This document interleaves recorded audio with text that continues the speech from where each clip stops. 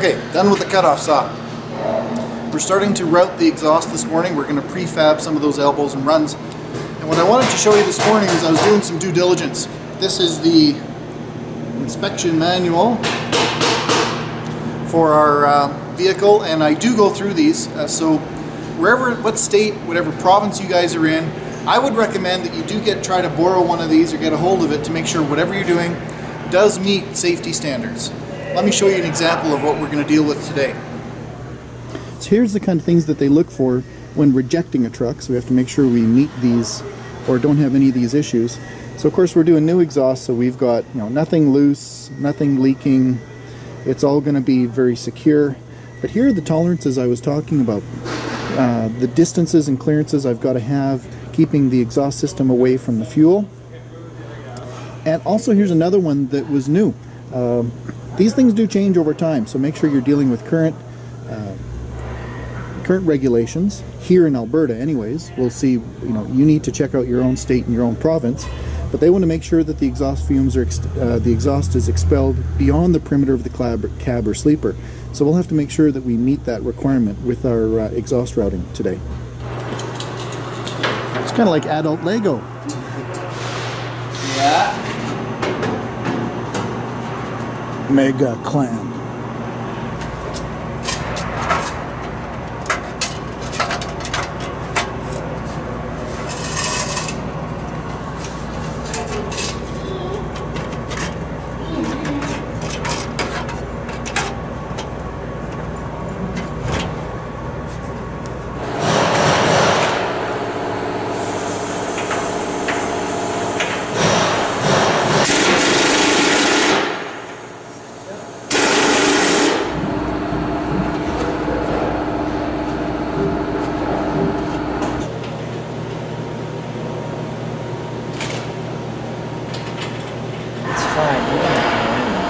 Guys, we're doing the last few wiring touch-ups, and I want to show you what I consider, and Kevin agrees, is a really good best practice.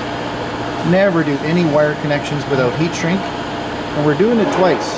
So certainly these crimp connectors have heat shrink of their own, but as well, we're also going to be using another set of heat shrink with some nice adhesive on the inside right over top of that to make sure that it's sealed well and that it never gets any moisture or corrosion in there.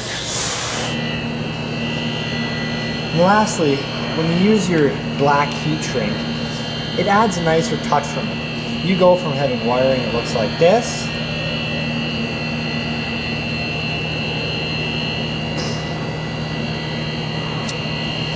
Yeah, we end up with something that doesn't look like the rainbow of colors back here. It's all black. Looks nice.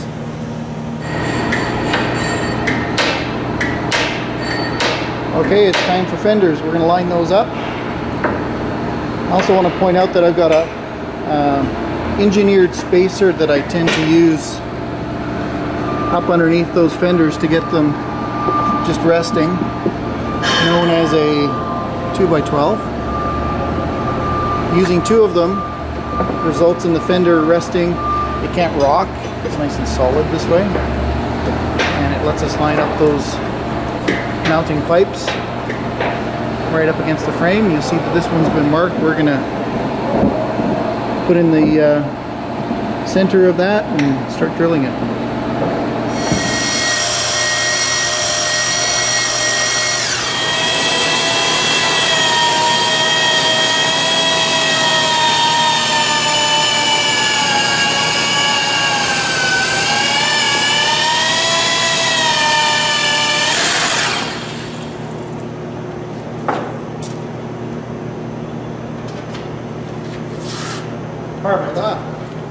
Before I tighten up these fenders, I wanted to talk to you about how I like to space these above the wheels. Now, the first thing to remember when you're doing your own fenders is you want to make sure that you have the truck completely aired down before you put the fenders on.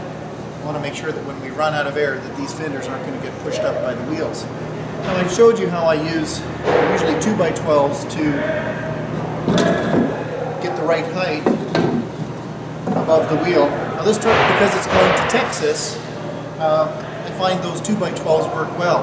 If I was spacing this for use in Canada, of course we have something called snow. and a lot of the trucks that we carry would have chains. So I would look to put a 4x4 in there so that I would have enough space when aired down. In the event of an emergency, I could get my hands and my arms up in here to get my chains around the wheels. So just an idea on how to space these fenders given different conditions and different use. Well, we've made some really good progress today. I'm just going to zoom in on some of the things that we've taken care of. We've finished dealing with our auto greaser. There was a line that came off there that greased the commercial fifth wheel hitch. Didn't need that, so that's been capped off. So all of our lines have been dealt with. They've been attached in along the side of the frame. Of course, our drive line has been installed. The brake pot you can see there on the left hand side. And of course our leveler, we're going to be doing a little bit of adjusting on that when we get the air running towards the truck here probably in the next day, after we get that air compressor going, of course. Now backing up, we got the fenders installed. So those are really going to be a temporary solution. Those came with the truck. You might remember the early pictures. Those are a plastic fender. They're supposed to be really, really tough. And it's in a aired down stage now. So when that airs up, those are going to lift pretty evenly. And they should match the curvature of the wheels. And because Jack is putting a smart car loader on here, those ultimately will be coming off. But I have to have fenders on a truck to be able to pass the safety.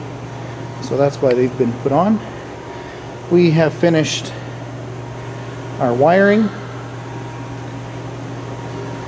It's been all tie wrapped up and attached to the frame, so there's no places for it to go. We'll have to clean up a little bit of these metal shavings from the holes that we drilled. Oh, spare parts.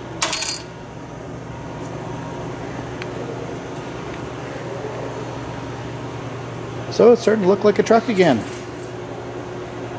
We also got our exhaust dealt with. So there's the DPF, and of course the exhaust comes off. It runs up along the frame, across a couple elbows. You can see that it's all wrapped there where it might reflect up or heat the bottom side of the sleeper.